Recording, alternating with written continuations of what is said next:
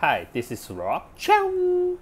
Today is August 15 and I have something that I'm very proud of to share with you. I have always been wanting to go into the government to be the head of Hong Kong, the chief executive for a very long time. And to do that, I have to have a role model that I can learn from. And that person is the former chief executive of Hong Kong, Grandpa Leung. You know, speaking of Grandpa Leung, people have a pot at him, bantering that he is the father of Hong Kong independence back in 2014 in the unbearable revolutions. Well, to me, it is irresponsible comment. Really, I do admire him from the bottom of my heart just because of one thing, his determination. You may ask, his determination on what? Well, so clear, it's so obvious. It is his determination on counting the S on Apple daily that counts. So many counts here. Yeah, you may ask why. I'm going to tell you why. Counting the S is just like counting the armpit hair. Well, he has a strong belief that if he counts his armpit hair every day, not only single day, every day without stopping consecutively for 2,000 days, then the armpit hair would disappear finally and he can save the high cost, the big amount of money of laser hair removal. So he also have a strong belief that if he count the S on Apple Daily, a anti-government newspaper, then the S on Apple Daily would finally disappear.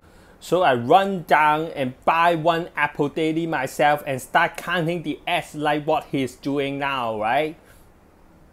My fire is igniting in my heart. I have the same determination until next minute I give up. Cause there are literally too many S. The S stopped me in the track. There are too many S to the point that it is impossible to count.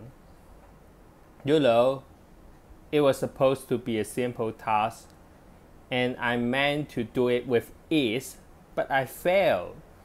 It is the first time that I feel my indignity. Well, I really want to give up. Because in the past, I think that I have the ability, I have the things that is required to be the head of Hong Kong, to be the chief executive. You know, I speak good English and good Cantonese with a great sense of humor and at the same time be persuasive as well. I dropped to the bottom, so I go to my last observation. I go to Grandpa Leung's Facebook page and his latest post is he's trying to mock a student who speaks bad English here in Hong Kong. How is it proper as the former chief executive to laugh at the student here in his own place? Well, I have no clue at all. Would Boris Johnson laugh at his student in the UK saying that you speak bad English, go back to Mexico? I don't know how and why he can do that, but I am inspired. Maybe the reasons that I can't count the S on Apple Daily just like what he is doing is because I can't speak good enough English and Cantonese. So I started to keep training my English and Cantonese speaking ability, and in the hope that I finally reach that standard that is enough for me to count the S so I can become the future chief executive of Hong Kong. Yeah, this is what I want to share with you today. I'm Rob Champ. See you next time.